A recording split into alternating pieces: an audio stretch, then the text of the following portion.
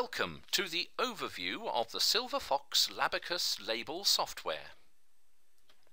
To start a new job, either click on the button or go to File and select New Job. Next, select the label type you need.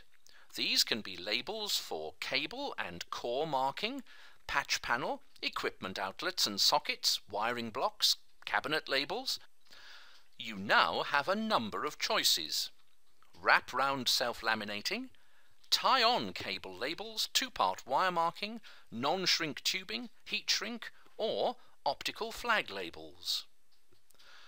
We're going to select tie-on cable labels. For this example, however, we're going to choose the polyester tie-on cable label that's printed through any standard office laser printer.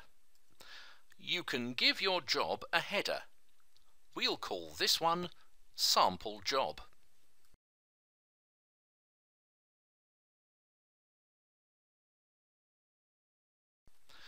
We're now given the option to either leave the label as one whole label or split it into 2 lines or 3 lines. There's also the option to split it into 2 or 3 columns. We're going to choose a full label with no splits. Next, we come to the build editor. It's made up of segments. You can input your information into 1 or more segments. Click Finish, and the software will stream your information onto the labels.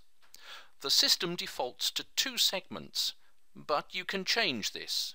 If a segment is left blank, then the software will ignore it. The build editor works in a powerful way designed to save you a lot of time. So, some building examples. You can type your information straight into a segment, then press Finish to stream the information onto the labels. You can use the sequence tool. Generally, this software defaults to 001 to 100, but in a previous job we input a different sequence. We're going to enter 001 to 100 with a step of 1 and repeats of 1. Here's the sequence on the labels. Now we're going to change the steps to 2. This has generated 001, 003, 005 and so on. Changing the repeats to 3 will give 3 repeats of each number. You can also use the sequence tool for alphabetic sequences. Moving to the repeat option, you can repeat information quickly and easily.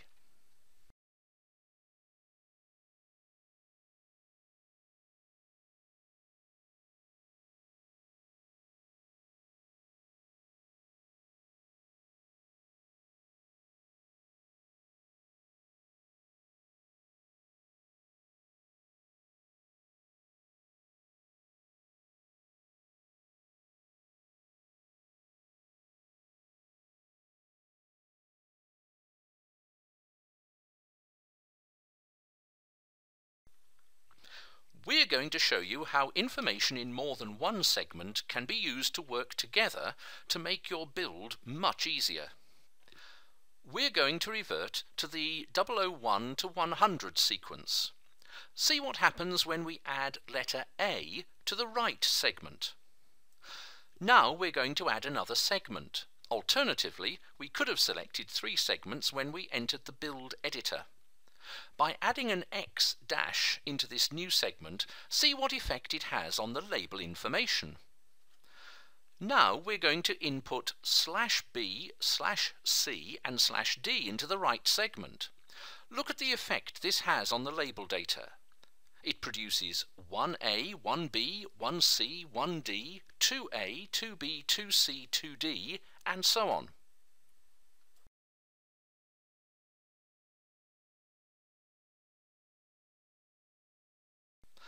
By adding Y to the left segment, you produce the build for X and then repeat the whole build for Y.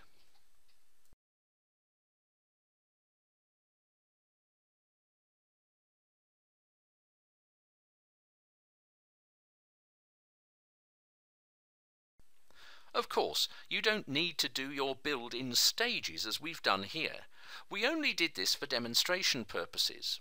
you can enter all your information at the same time, and there's also the option for more builds in the same job if these are required.